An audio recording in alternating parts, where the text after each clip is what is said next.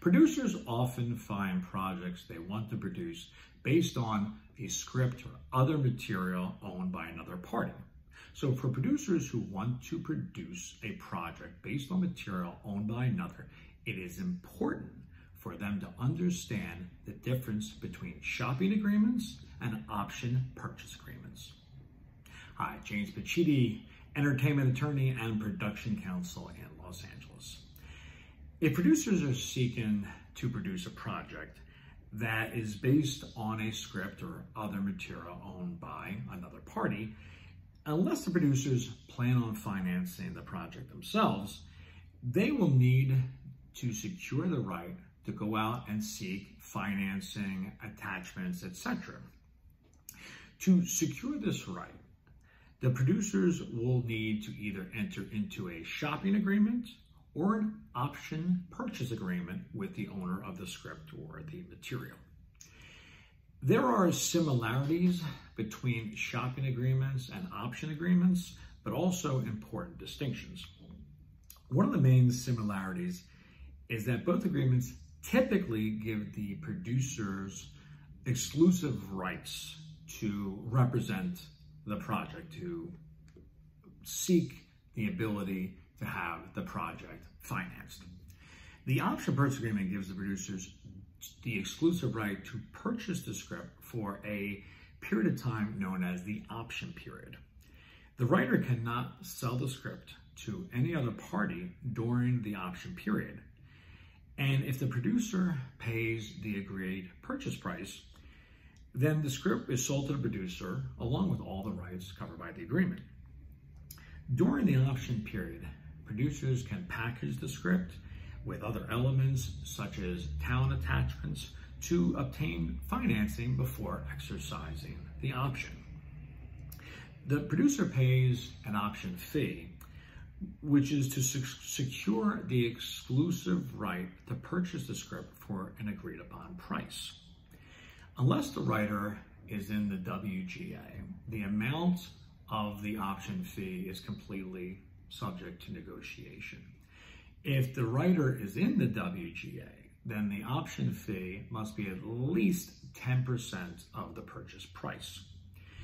Option periods are usually from as little as 12 months to as much as 18 months, with some agreements providing for multiple extensions of the initial option period for additional option fees. For the writer, an option agreement can be appealing because they are getting a fee for their script essentially being frozen while the producer has the exclusive right to go out and seek financing prior to purchasing it for a agreed upon amount. Many producers, though, will prefer a shopping agreement because it still allows them to present the material, but they don't have to make a financial commitment to the writer. For a writer, this, of course, can be an issue because the shopping agreement typically gives the producer the exclusive right to shop the project, but the writer is not getting any money, and the writer cannot do anything with the script during the term of the shopping agreement. Since the producer pays no money, shopping agreements tend to have shorter terms than option purchase agreements, typically less than a year, with provisions that will automatically extend the agreement if the project is set up with a studio network or a third-party buyer. A shopping agreement typically provides that the producer can bring the material to potential buyers such as studios, networks, etc. And if there is interest, the writer and producer will negotiate their own deal with this third-party buyer. This arrangement has both benefits and pitfalls for each party. The most obvious and common pitfall is regarding the parties negotiating their own deals.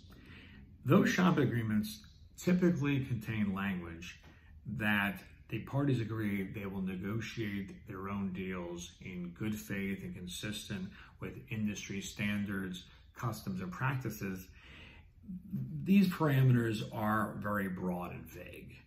And one party may feel they are negotiating in good faith and consistent with industry standards, but the other party feels they are not.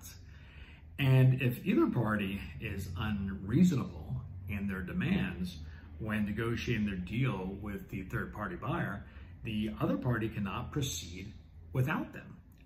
So if the writer, for example, were engaging in this behavior, then the producer has wasted time and effort on a deal that probably was never going to happen. With an option purchase agreement, the producer has much more control over the project. The producer has the exclusive right to exercise the option at any time during the option period by notifying the writer and paying the purchase price. The terms for the sale of the script have already been agreed upon, so the writer has very little leverage and cannot prevent the project from moving forward as long as the producer abides by the terms of the option purchase agreement. Shopping agreements are also sometimes referred to as producer attachment agreements. The producer is helping the project to be presented, assisting with trying to get it financed, and may also be seeking to attach other elements such as a named actor or a director that will make the project more appealing to studios or networks or other buyers. Whether an option purchase agreement or shopping agreement is the best option for producers depends on several factors. So producers must be aware of the pros and cons of shopping agreements and option purchase agreements in determining what is best for them. If you have any questions or any project you wish to discuss, don't hesitate to contact us.